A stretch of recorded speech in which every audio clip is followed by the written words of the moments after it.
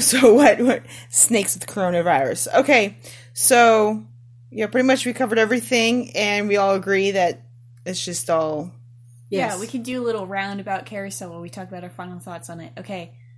Paulina, what are your final thoughts? I just don't agree. I think empowerment is a buzzword right now, and women are going to throw that into everything to get you to go, oh yeah, empowerment. And I just don't agree with it. I don't agree with the Women's March. They're not, like I said, they're not marching for anything new. So I think empowerment comes from within. This is my final thought. I think empowerment comes from within. When I feel empowered or whatever is when I set a goal and I do it. And then I feel I don't need other people cheering me on. I don't need that.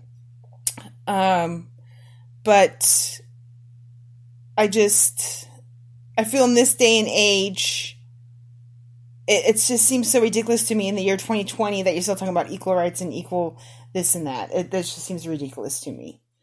But then on the other hand, I don't want to go back to the 50s where men were stuck at home and stuck in the kitchen and blah blah blah. I don't want to go back to that either.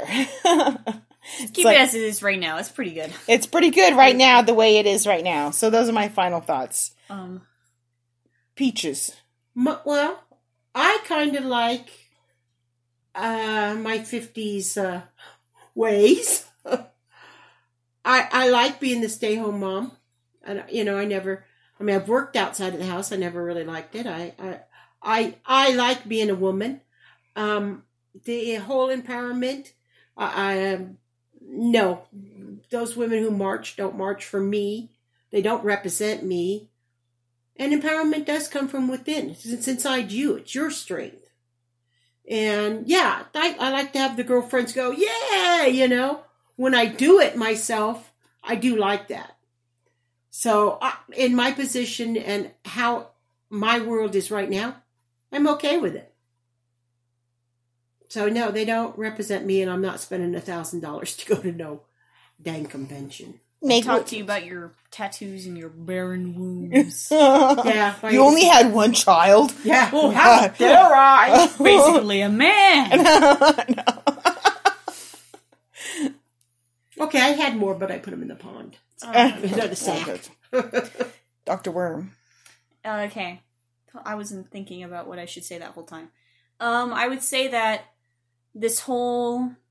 both the 22 convention and the Women's March are both polar opposites, but they both represent this kind of dangerous, I don't want to say attack, this sort of dangerous shift on our ideas of femininity and women's kind of rights and stuff like that. Because on one hand, you have one that's trying to cement it with the way that the man thinks it should be, and then you have another one where it's ultra women trying to completely take over the men's things with women's, with their own people. And no, I get it.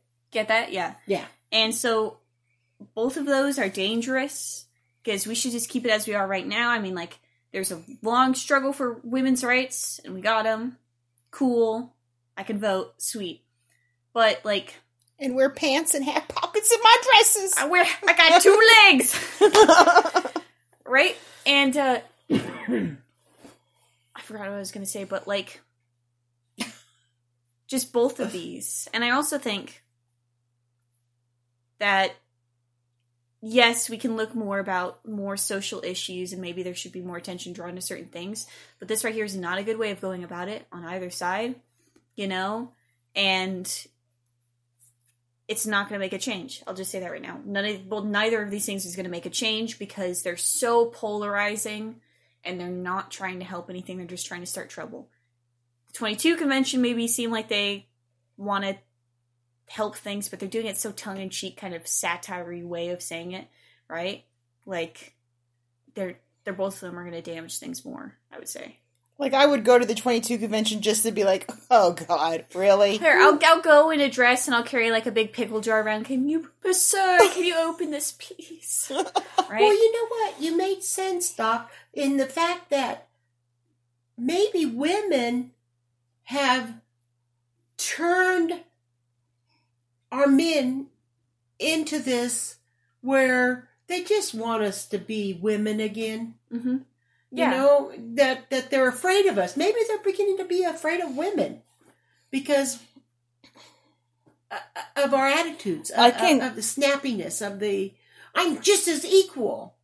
I can see that. I can see the point that they're trying to make with this, but it's just going about it the wrong way. Exactly. So, yes.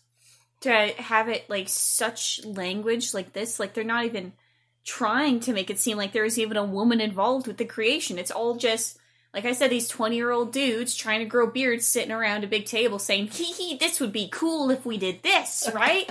And that's basically what it is. And these women are all standing around growing their beards going, hey, it'd be cool if we did this, so we're going to teach those men a lesson, right?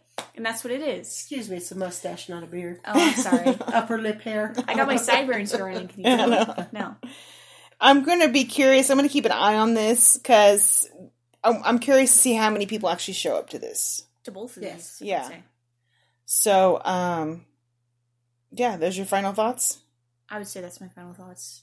Final thoughts? Final thoughts. I'll take any excuse to talk more, though. Yeah, I think we ran over a little bit today than I wanted, but that's okay because sometimes when you just get rolling, you just get rolling.